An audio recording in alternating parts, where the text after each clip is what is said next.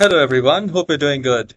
What if in Windows 11, if your second monitor is not getting detected, you have tried so many things, you have changed the cable, you have checked the socket, everything is fine and set, but still your second monitor is not detected on Windows 11 or Windows 10 computer.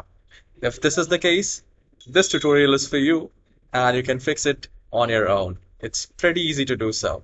So we will be doing only two simple steps to fix this. Now just do a right click in the start icon and go to settings. And at the left hand side, you need to go to this system. And here, the very first option will be display. Now here, we need to do the first step where we have this multiple display under scale and layout, and I'll click on that. Please make sure this two check marks is done, and here you need to click on detect other display. So you just need to click on detect and see what message you're getting. If it says we didn't find another display, that means it is not connected physically. So if you're not getting this message, this error, then it's fine. We will do the second step. You can also connect to your wireless display. I mean, if you have connected your display, you have a monitor, a wireless monitor, you can simply come here and click on connect. And if it's casting, I mean, the cast facility is there, then you can connect it your wireless display. You can do that. Once this is done, and if you still have issues, I mean, if you're unable to detect, then close this window and just do a right click and go to device manager. And here we need to go to this display adapters. Now in your computer you might have nvidia graphics or AMD or Intel, any other graphics. So here you just need to do a right click, click on update, click on search for automatically. And if it says the best driver is already installed and still not working, not a problem. What you can do is you can try update, click on update again, click on browse my computer, and then select let me pick from the list available.